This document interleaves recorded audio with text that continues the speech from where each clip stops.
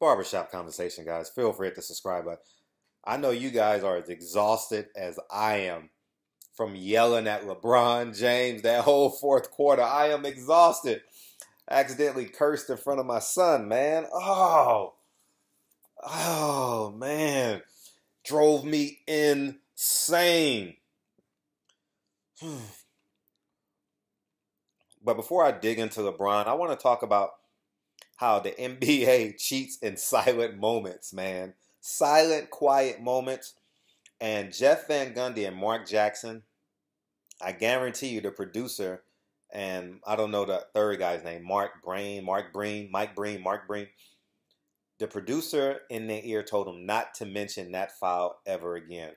Because if Kevin Durant gets that third foul when LeBron James dunks on him, it changes the whole paradigm of the game. I think Kevin Durant scored 8 points on that run, had 2 threes. Oh, there's small moments in the game that we forget that are so big. You know, it changes he is the most unguardable guy.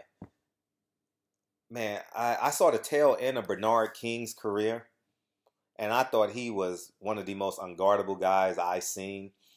Um, man, um, the most unguardable guy I ever saw in college was Chris Jackson. For the older people, he's Mahmoud Abdul Rauf. He was probably the most unguardable guy I've ever seen in college. Um, in the pros, Kevin Durant just elevates to the clouds, man. He's a 7'2" guard. Oh man, he is. And you know the funny thing about this series is, if Durant doesn't sign with them, it's even. Like, it's nip and tuck. These games are nip and tuck the whole way. It's just, but um, NBA is fixed to some degree. They protect superstars, and that changes the whole paradigm of it. I mean, I don't. It is probably a 1 to 2 to 3, maybe 3 possession game if Kevin Durant gets that third foul. Because remember, they went on like a 25-point turnaround, they said, or something like that. They were up 8, and they ended up going up by 11 to 13. I think 18. So, for that matter. Anyhow, getting to LeBron James. LeBron James. Here's the one thing I don't like about LeBron James. Is Kevin Durant never picked himself up off the floor. On LeBron James' mistakes, he looks at other people. He missed about 3 or 4 defensive assignments, but there was some in the first half too that he missed. You know, as I tell you guys, basketball is my first love. Boxing is now my second love, obviously. But and why the fuck?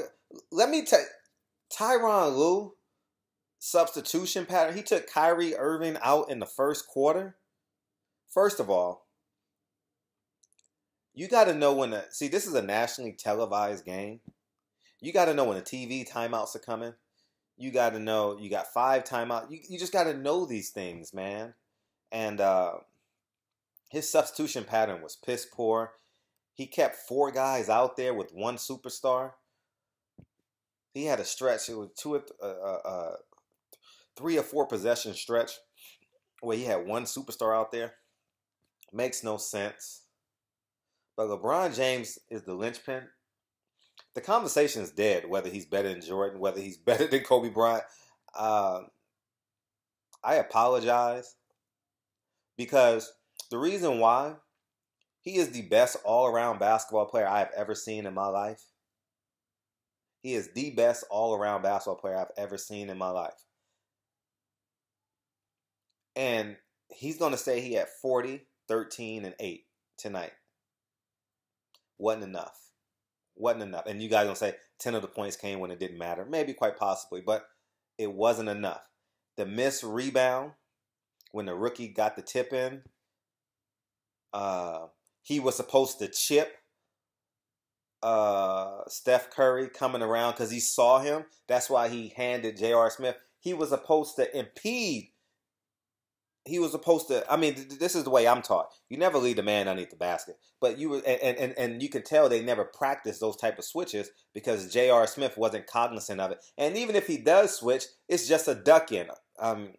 If you guys play basketball, a duck in is when you just throw it, you pivot, and you lay it in. And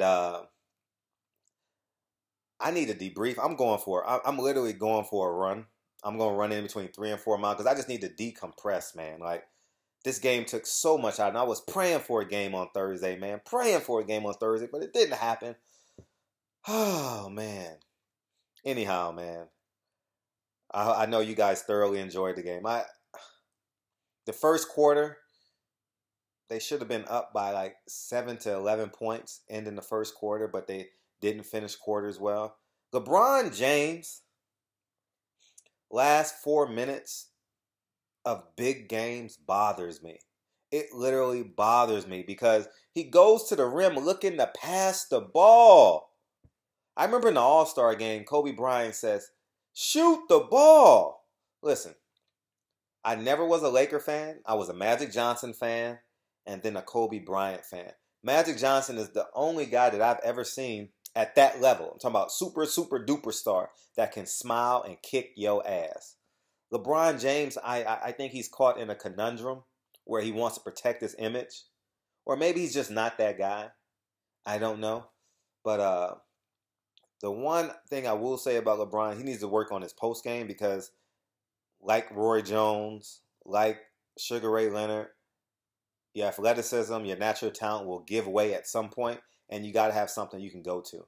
And I think in the offseason, he needs to start working more on his post game because if he posts up, because basically you're preparing to play Golden State again. I don't give a fuck what happens in the regular season. They can come in second, third, fourth, fifth. It doesn't matter. You know what I mean? LeBron James can play 50 games instead of 82 games. But he needs to start preparing for moments like this because sometimes you got to, and now that I'm 39 years old, I understand my coaches now. You got to, when you're playing against up-tempo teams, sometimes you got to dead the basketball. And how you dead the basketball, free throw line and post-ups. And when you're young, 19, 20, you're running up and down the court. I was a fast point guard, pass first point guard, had a great pull-up jump shot. And I never understood why we threw the ball in the post. I mean, you understand it, but you don't have the full complexity of what's going on in the game. And Cleveland never had no one to dump the ball down to dead the ball for 3 to 4, maybe 5, 6, 7 seconds. You understand what I'm saying? So congratulations to Kevin Durant. Congratulations to Steph Curry and the rest of the team. Mark Jackson is calling this game irate because he's a pastor and he stood up against homosexual tendencies, homophobic behavior, homosexual behaviors. Oh, man. You guys can hear it in my voice. I'm exhausted. I'm exhausted. It was like I was born in Cleveland. It was literally like I was born in Cleveland watching this game. LeBron James is the best all-around player I've ever seen in my life. I never saw Oscar Robertson. I never saw Elgin Baylor. I never saw any of those guys. So he's a freak of nature. He would have been a pro athlete in basketball, football, volleyball, swimming, long jump. I don't know. He would have been pro in anything he done. God made him special. There's two people that I saw in my life. I saw LeBron James work out once, and I said, this guy, I've never seen anything like it in my life. And the second person I saw in a club in Vegas, and I had to double take. It was Julius Peppers. And I says, I mean, God don't, I've never seen Cam Newton in person, but I think Cam Newton on TV looks like that guy too. But I saw Julius Peppers in the club. I had to double take. I said, I can't believe this. He's just, just God made them to be anything they wanted to become physically in terms of athletics. So anyways, man, barbershop conversation. I'm going to decompress. This video is supposed to be 2 minutes. It ended up being 9, 10 minutes. So hope you guys enjoyed watching the game with your son. Basketball season officially over. And now I'm going to pause and listen to their comments. And I'm going for a run. And talk to you guys soon. Peace.